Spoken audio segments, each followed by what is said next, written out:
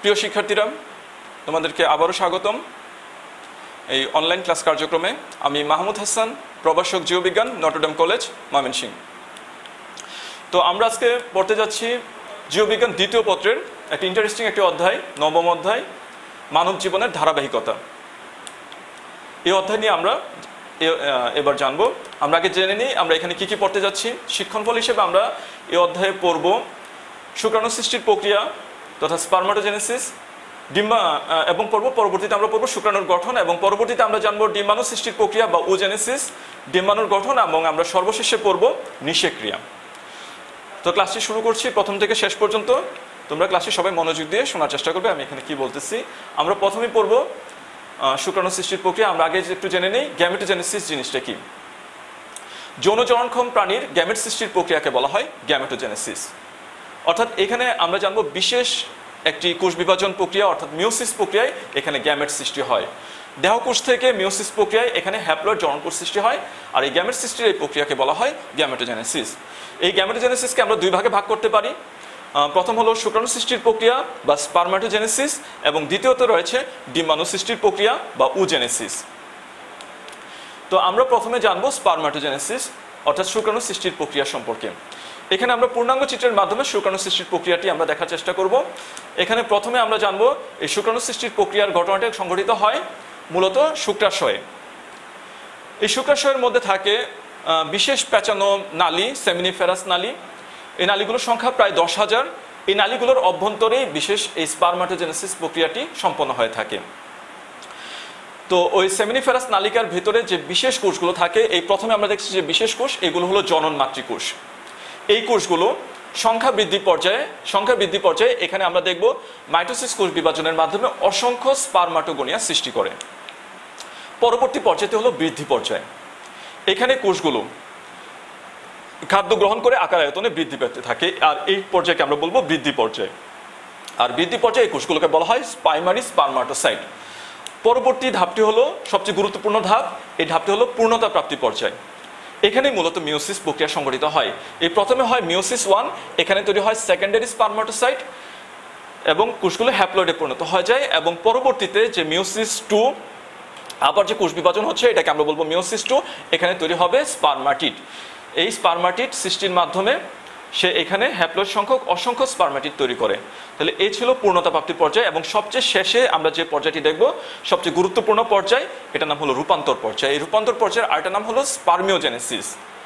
এখানে দেখা যায় স্পারমাটিডগুলোর কোষগুলোর থাকে গোলাকৃতির, এই কোষগুলোর একটা ব্যাপক পরিবর্তন হয় এবং অসামান্য একটি দেহ গঠনে তৎপর হয়ে ওঠে, এবং আমরা দেখতেছি এক্ষেত্রে মস্তক, মধ্যখণ্ডক এবং সঞ্চালনক্ষম লেজ বিশিষ্ট বিশেষ স্পার্ম বা শুক্রাণু সৃষ্টি করে। এই হলো স্পারমাটোজেনেসিস প্রক্রিয়া। এবার আমরা একটা শুক্রাণুর গঠন জানব। মানব শুক্রাণুর ব্যাস হলো 2.5 মাইক্রোমিটার বা মাইক্রন, এবং দৈর্ঘ্য হলো 50 মাইক্রন। তো অন্যান্য প্রাণীর শুক্রাণু সম্পর্কে আমাদের যা ধারণা রয়েছে, যেমন নেংটি ইঁদুরের শুক্রাণু হলো কক্সকুর মতো পেঁচানো, ব্যাঙের শুক্রাণু হলো চামচ আকৃতির। তো অন্যান্য প্রাণীর শুক্রাণু সম্পর্কে আমাদের ধারণা রয়েছে, তবে সবচেয়ে বেশি ধারণা আমাদের রয়েছে, স্পষ্ট ধারণা রয়েছে, এ হলো মানব শুক্রাণু সম্পর্কে। এ হলো মানব শুক্রাণুর একটি চিহ্নিত চিত্র।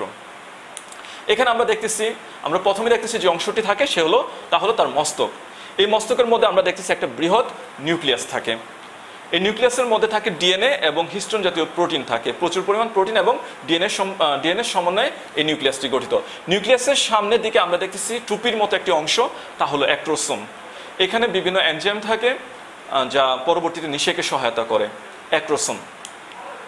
তারপরে মস্তকের পরবর্তী যে অংশ, এই সংকীর্ণ অংশটার নাম হলো গ্রীভা। এখানে থাকে সেন্ট্রিওল। এই সেন্ট্রিওল অবস্থান করে এই গ্রীভাতে। পরবর্তী যে অংশটি হলো সবচেয়ে গুরুত্বপূর্ণ অংশ, মধ্যখণ্ডক। এই মধ্যখণ্ডকের মধ্যে আমরা দেখতেছি এখানে থাকে একটি সেন্ট্রিওল, আর নিচের দিকে থাকে আরেকটি সেন্ট্রিওল। এই সেন্ট্রিওলের নাম হলো প্রক্সিমাল সেন্ট্রিওল, আর এই সেন্ট্রিওলটার নাম হলো ডিস্টাল সেন্ট্রিওল।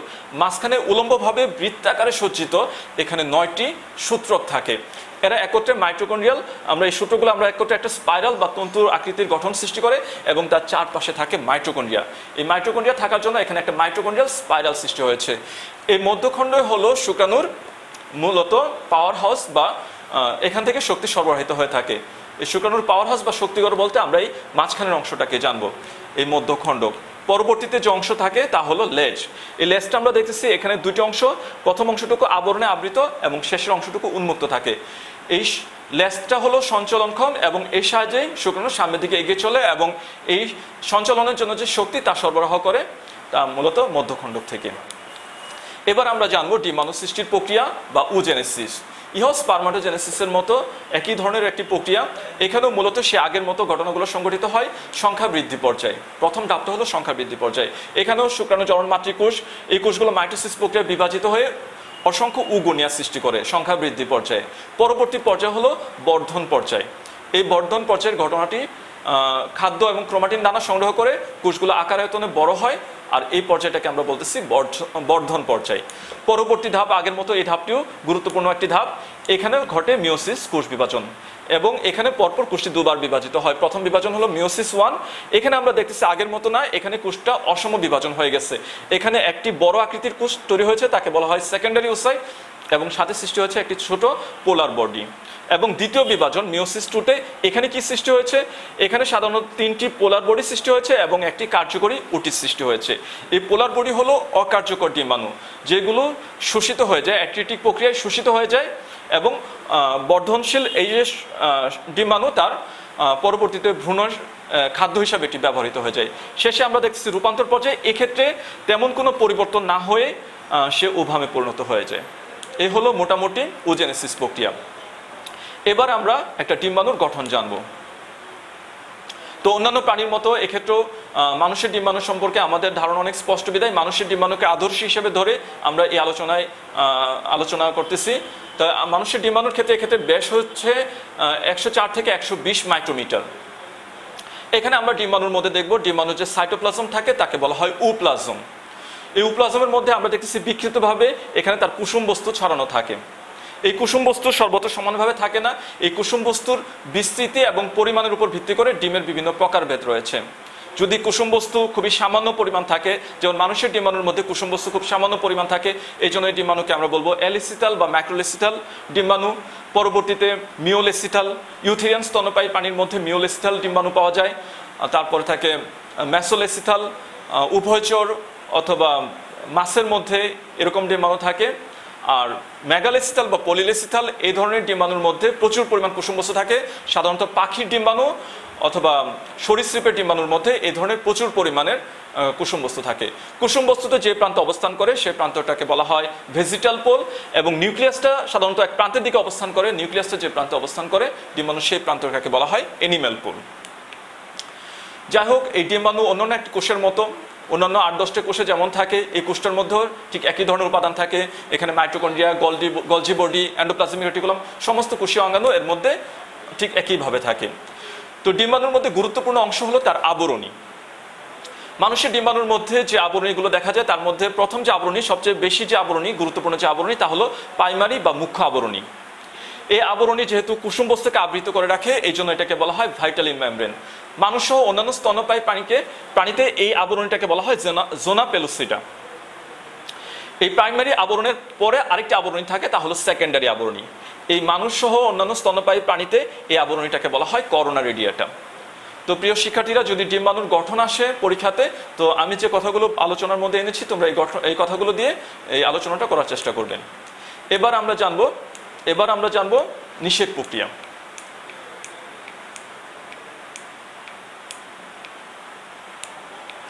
নিষেক হলো পুংজননকোষ এবং স্ত্রীজননকোষের সফল মিলনকে বলা হয় নিষেক।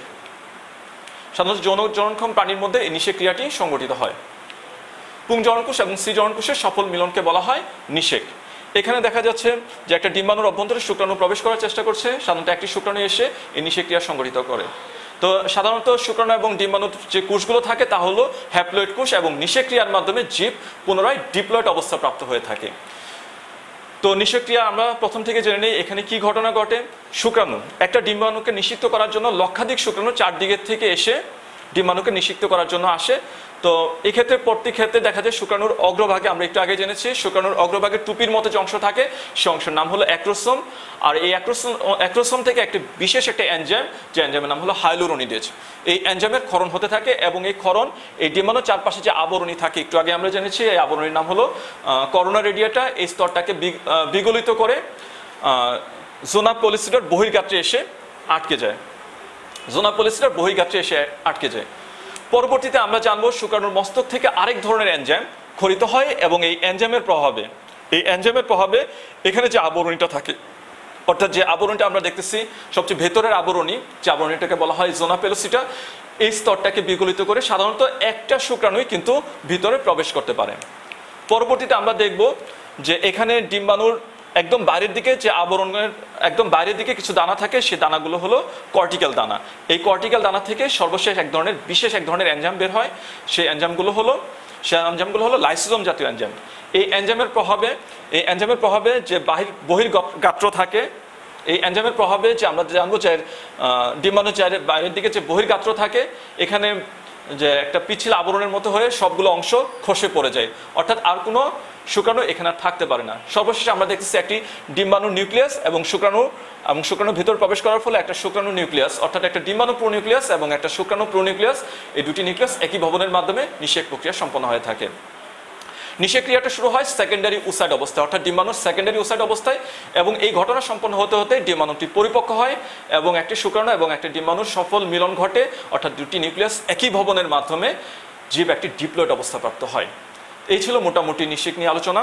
তো প্রিয় শিক্ষার্থীরা, আমরা শিক্ষণফল হিসেবে আমরা যে অংশগুলো জানার চেষ্টা করেছি, এই অংশটুকু আবার একটু পর্যালোচনাতে আমরা দেখে নিই। আমরা যে জিনিসগুলো আমরা জেনেছি, প্রথমে আমরা জেনেছি শুক্রাণু সৃষ্টির প্রক্রিয়া অর্থাৎ স্পারমাটোজেনেসিস, পরবর্তী আমরা শুক্রাণুর গঠন জেনেছি, আমরা জেনেছি ডিম্বাণু সৃষ্টির প্রক্রিয়া বা ওজেনেসিস এবং ডিম্বাণুর গঠন জেনেছি, এবং সর্বশেষে আমরা নিষেক প্রক্রিয়া সম্পর্কে জেনেছি। তো খুবই গুরুত্বপূর্ণ একটি অধ্যায় এবং সব সময় পরীক্ষাতে এই অধ্যায় থেকে একটি প্রশ্ন থাকে।